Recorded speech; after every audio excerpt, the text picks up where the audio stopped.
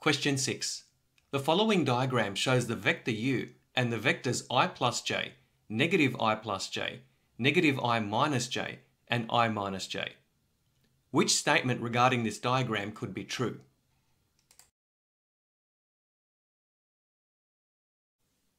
The first point to note is that this diagram is drawn to scale, which means any markings or measurements can be used directly to find the answer. Now looking at vector u and considering the four vectors, so negative I plus j, negative I minus j, and I plus j, the most likely vector that u is projected onto is negative I plus j.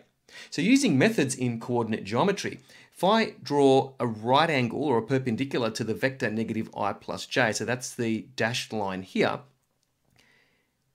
and in comparison to this point here, so that's the point negative 1, 1, so assuming negative I is a unit vector and j is a unit vector, we can see that this point here, so the point of projection of vector u onto negative I plus j is approximately at the coordinates negative 0.4, 0.4.